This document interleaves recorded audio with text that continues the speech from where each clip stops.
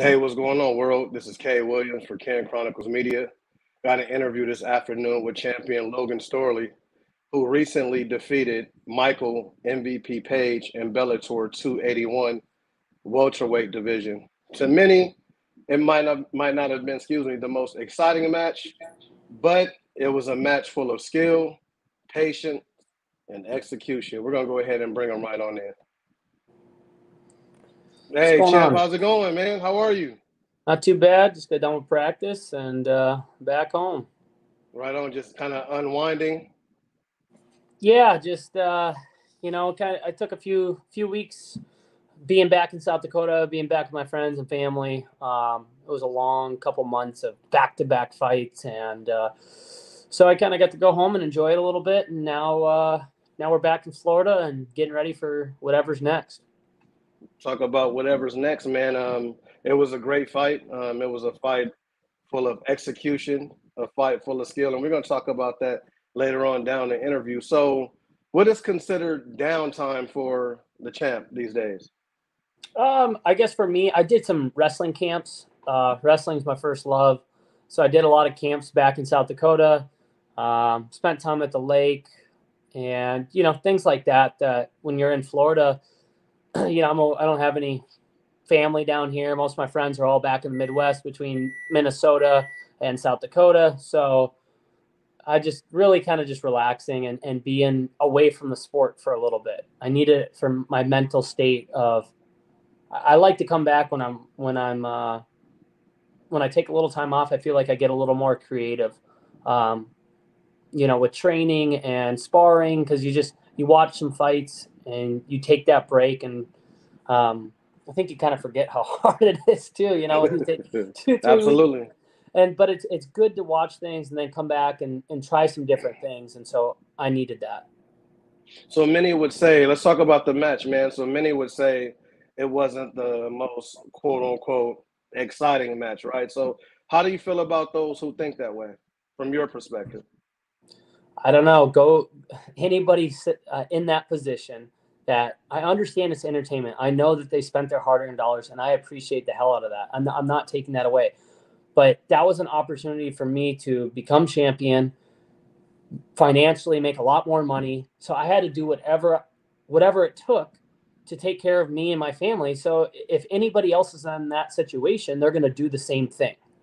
And anyone that says, now, I'm going to take a harder route, or maybe where it's 50-50, or maybe it leans more in his favor, why would I ever do that? I've spent 25 years becoming the best I can in maybe 20 years of wrestling. I'm a lot better there. So would have I liked to stand up a little more with him? Sure.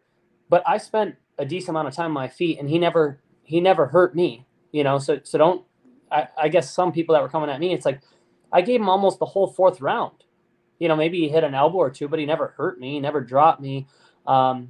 And we've seen what he's done to everyone else when they've stood with him, and how many times he dropped Lima in the second fight. What, 2 times, 3 times in the first round?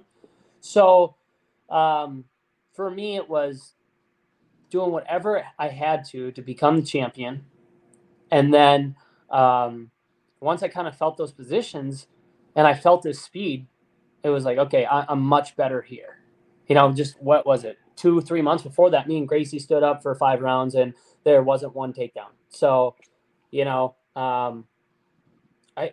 is a sport where you have to use your brain and pick the spots. If someone's really good somewhere and that's not your spot, then that's just being silly. That's not being a well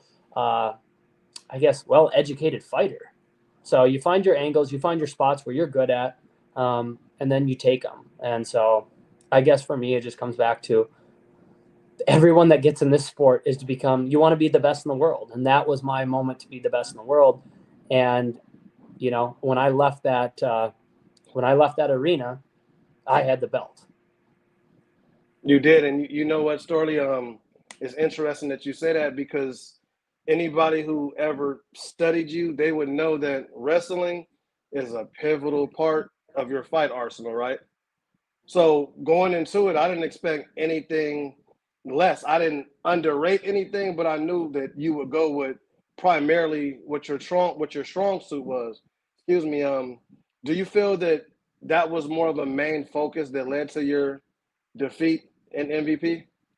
Um, yeah, we watched a lot of things. What he does really well is he makes people circle um, to the left. I think he circles them to the left. We went to the right, and you can't.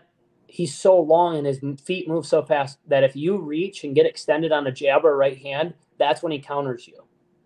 And so we knew that if we are gonna go in with punches, that we had to be all the way in or all the way out. And that's just having a great team, a world class team around me with Henry Hooft, Robbie Lawler, Jason Strout, Kami Barzini, Greg Jones. Those guys put together, what I needed to do to get this done. And it was being disciplined and circling to the right, all the way in or all the way out. And then once you got to your position, of course, I wish I would have done more damage when I got to those positions, but he did a great job and he didn't want to scramble either there. He didn't try to really get up. He kind of held those positions. But at the end of the day, he's a hell of a competitor, and he's the fastest guy I've ever felt in any sport. In wrestling, I've wrestled the best of the best, but how fast he moved, I've never felt that. And so it was it's hard to touch him. It's hard to kind of get a rhythm. Do you feel that your stand-up game, in fact, goes a little underrated in the eyes of your peers?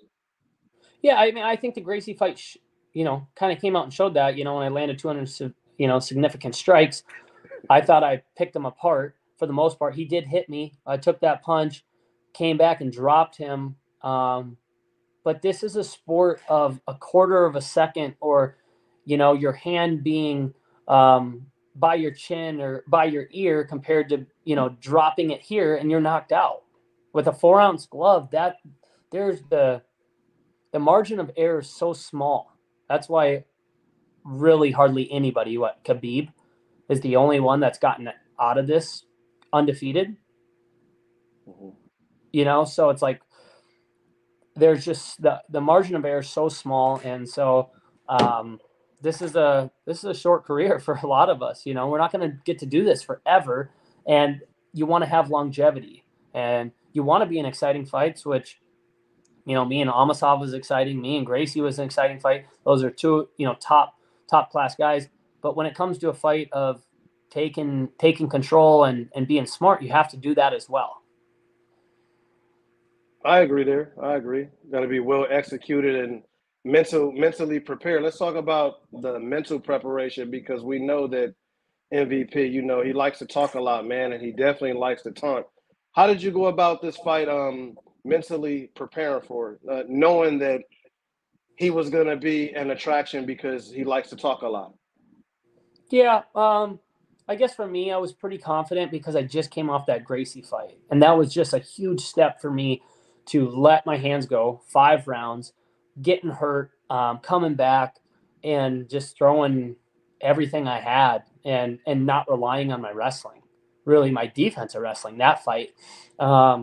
So I was confident. I'd just been in the cage, 10 or whatever it was, 14 weeks before that in a main event. And so I was really confident walking in there. And I knew people were going to boo. I knew that regardless, even if it would have been a wild fight, they're going to boo if I win. Right. And I get it. That's your guy from your country. If it's in back in Sioux Falls, everyone's going to, hate on MVP no matter what he did. And that's right. And, when with favorites and guys that are fan favorites, people always are going to love them, and hate the guy they're fighting. So, but no, I was ready, and I've been in a lot of big moments wrestling, and so I know how to compete at the highest level, and I proved it over and over again. But really, for me, it was just I wanted to become champ, and if that moment would have passed, it's hard to get back to that spot. And so I had to do everything in my, everything that I could to bring it home with me and kind of get that first check mark done. Before the fight started, man, I was kind of watching your demeanor, and it's almost like you expected to be booed. Like you were mentally prepared for that. It didn't faze you one bit.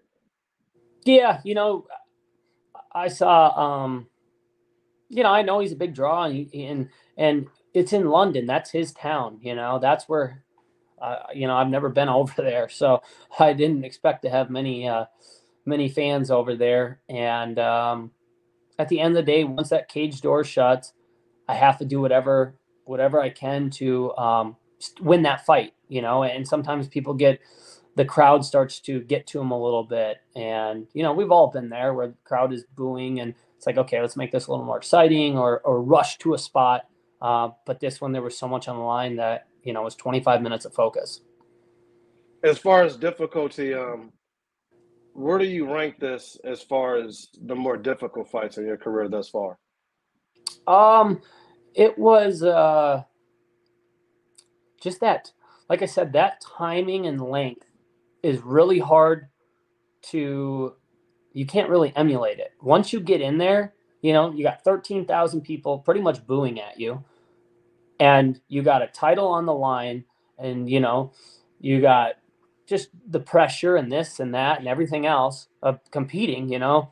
I felt, just his distance and him being able to slide in and slide out and being able to explode was much different than watching it on film. When in real time.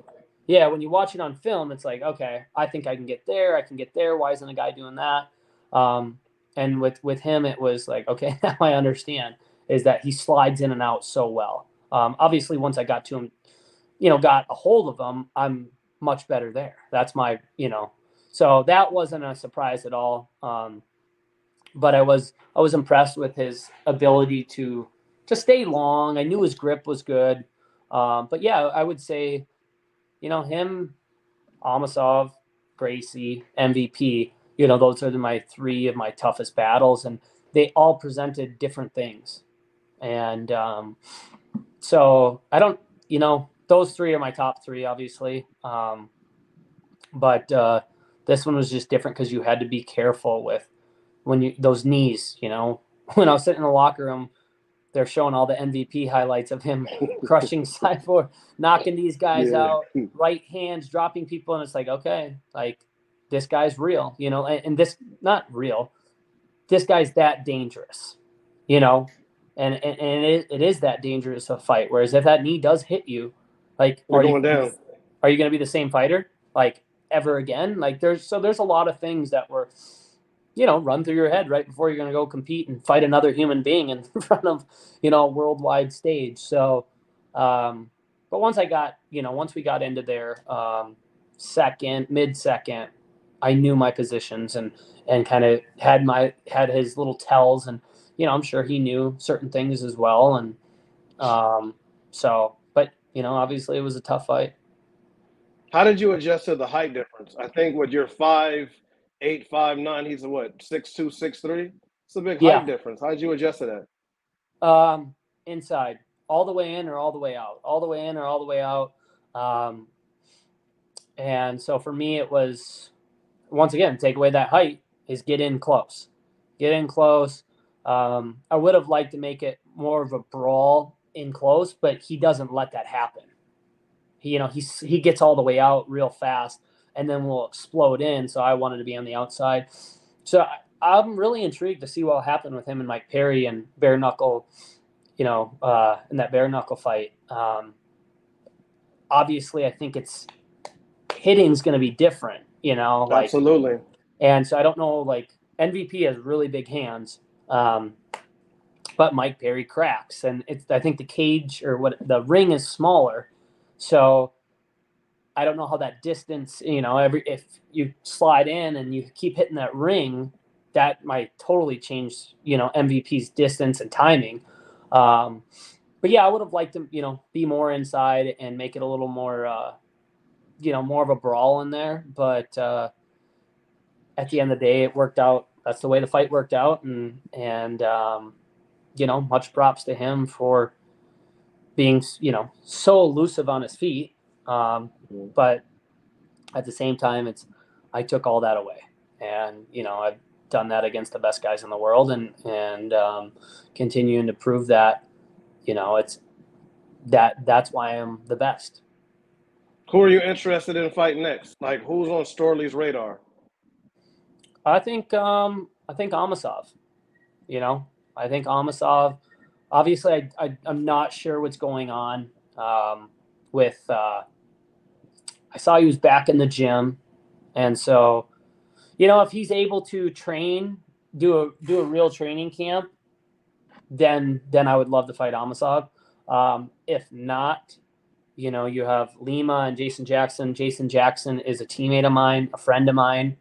So that's a tough spot. You know, I don't know how we go about that at Sanford, or, you know, now we're Killcliff FC. I'm not sure, you know, how that all works out, because we've seen it before. You know, we had Gilbert and Kamaru, and we've seen it in other gyms, Rashad and John. You know, it's a tough thing. It's not like it's not a wrestling match. It's not a basketball game. You know, like, this is a fight with, you know, financial things on the line plus our health. And so obviously, you never want to fight a teammate, and, you know, I don't want to fight my teammate. But if Jason wins next weekend, I don't know what else is kind of left for either of us. You know, he wants to be champ, and I want to continue to defend this. But I don't know. We'll see what Bellator does and what they offer, and if Amasov's ready, and how that fight plays out between Jason and Lima. So nonetheless, what can the Storley support base expect from you in the near future? I think they can, you know, expect to see me get back in there. I want to stay active, but I'm continuing to improve, and I think that people have saw that from that August fight, which was, you know, not my best fight by any means, and I was not happy with that. And then I make that jump to Gracie was ranked number 3 or 4, and then you know, become champ. So that's a big jump, and I think I'm going to continue to make those jumps. And you know, I think I'm in the prime of my career. You have a short window of a few years here. You know, that maybe that 32, 33 is kind of the end of it. I think is kind of what for some guys, I guess.